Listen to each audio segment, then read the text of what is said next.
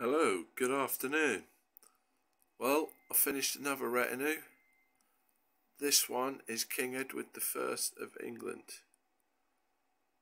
and his men, using battle flag transfers for the shields and the horses.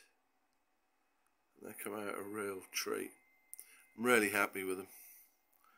Let's just delve in here and see if we can get some close-ups.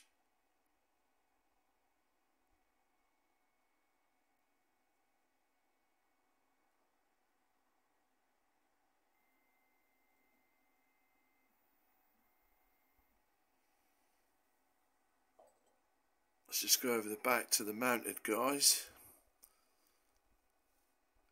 King Edward himself in the middle, a standard bearer to the left, and men-at-arms mounted to the right.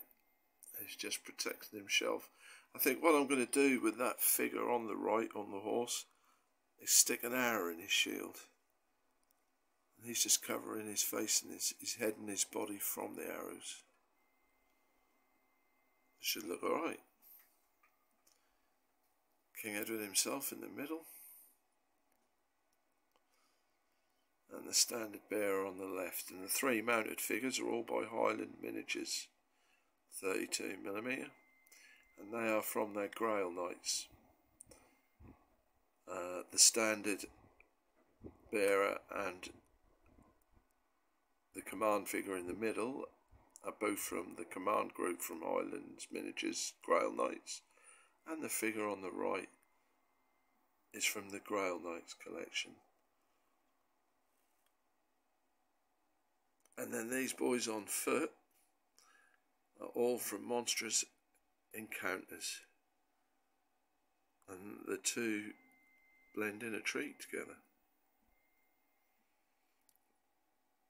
Bases look alright, they're all on 2p pieces. I like the added weight it gives.